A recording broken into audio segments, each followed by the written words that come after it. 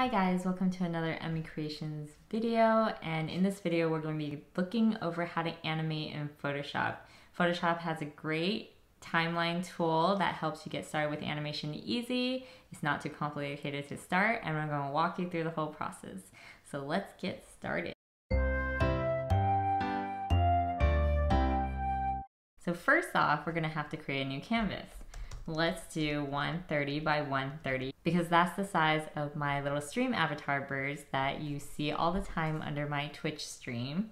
If you want to check out my Twitch stream, I'm also live 3 days a week and can answer any questions you have about animation or anything art related. So here we create our new canvas.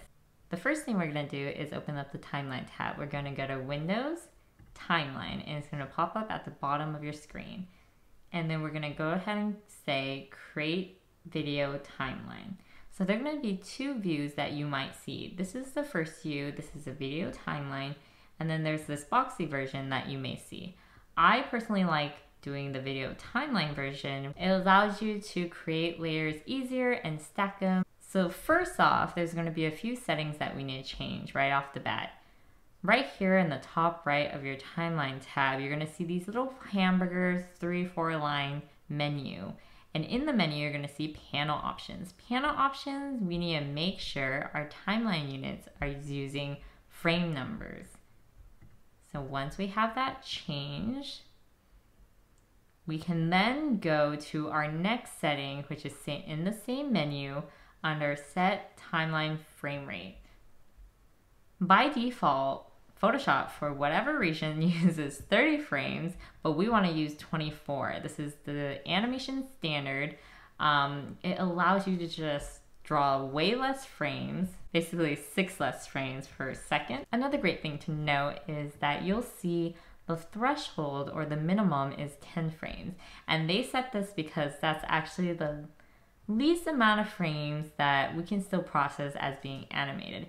Anything less than that just looks like flashing images passing by. So once you reach 10 to 12 frames, it'll actually look like movement. So we're going to click OK to change that frame rate. So now we have our first layer set as our first frame. Each layer is a new frame. So if I do a copy and paste to duplicate this frame layer, you're going to see I'm going to have a new purple box. So your animation frames is going to show up as these purple boxes, and you can change the duration of their frames by clicking and dragging. So here you see we have it at 1 frame, and you can hold it and drag to get to 2 frames. Now with animation standard, we like animating on 2s, which means 1 frame is usually held for 2 out of the 24 frames per second. This is because it kind of reaches the 12 frame threshold, which allows us to draw less frames. But if you ever need, you can still go back to 1 frame and have your frames pass by faster and have more information in them. So 24 frames per second gives you more variety of how you can animate, but we animate on 2s because we want to draw the least amount of frames possible. So you can use these purple boxes in 2 ways. You can stack them like you see here, or you can drag them to be right next to each other. When they're right next to each other, they're basically in one timeline. So this would be the first frame you see. Let's see how that looks. And this would be the second frame you see. Let's make it hold for 2. Oops. And you see how that becomes a movement. Go closer so you can see. Now, if you stack them, it works like normal layers that Photoshop has. And then the one on the bottom is going to be in back of the one in the front. So it allows you a lot of options. You can hold this for 2 frames or 4 frames so it always exists in the background. Maybe for environments or things far away of that nature. All right, let's go look at an animation I already have going.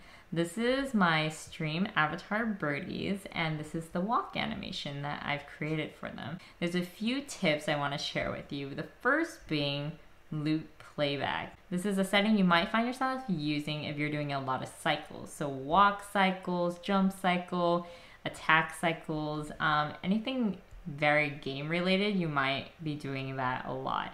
So here we go. This is our cycle, and as you can see, it's going from 1 to 16 multiple times back to back. If I only want it to play once, I can always turn off loop playback, which is in that same menu that we've been using, and it'll play from beginning to the end and then completely stop. Another related setting is this little tab that you can drag back and forth. As you can see, it's only playing from 0 to 16, even though I have all these frames in back of it.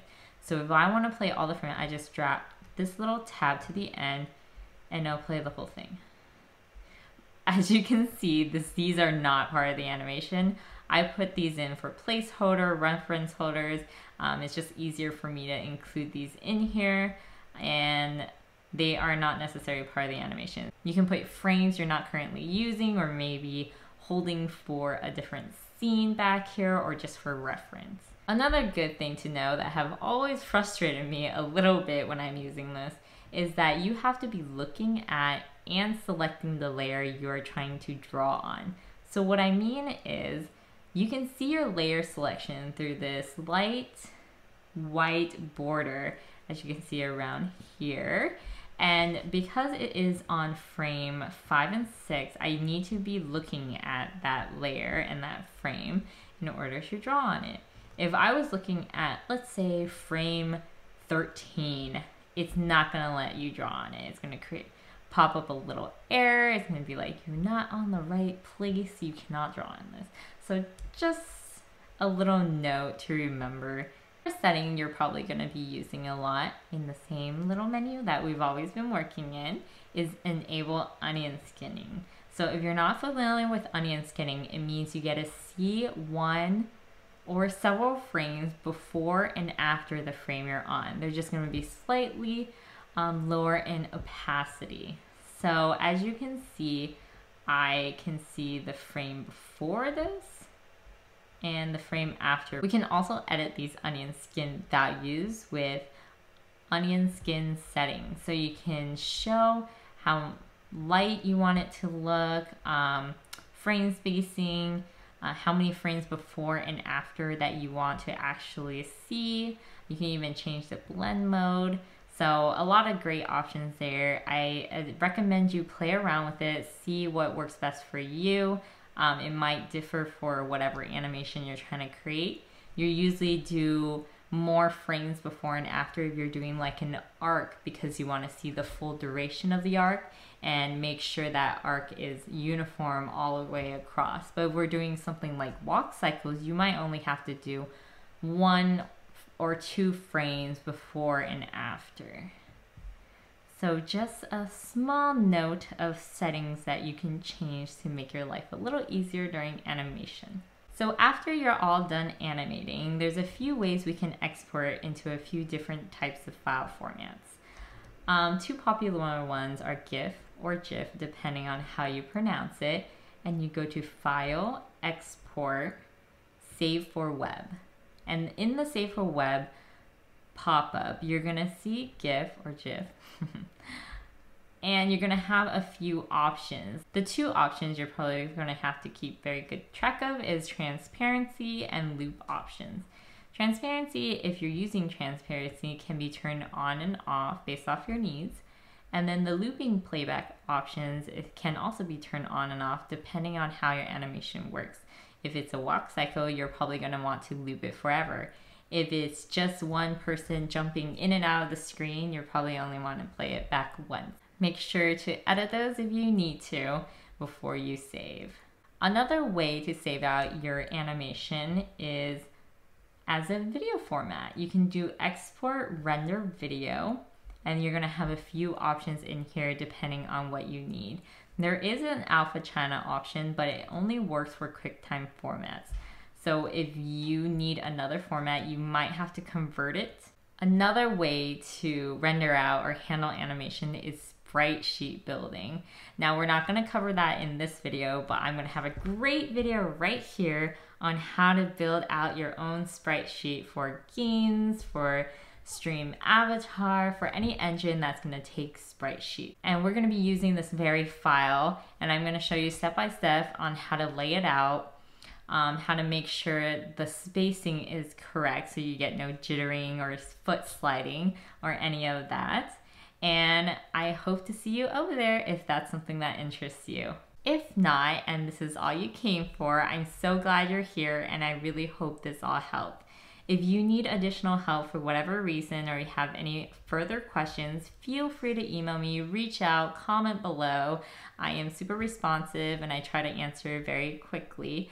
I am also live on Twitch 3 days a week, so if you want a one-on-one live interaction, that's also an option for you. I will have all my links down below in the description, so feel free to check out everything that is Emii Creations, and I look forward to seeing you at the next video. Bye guys!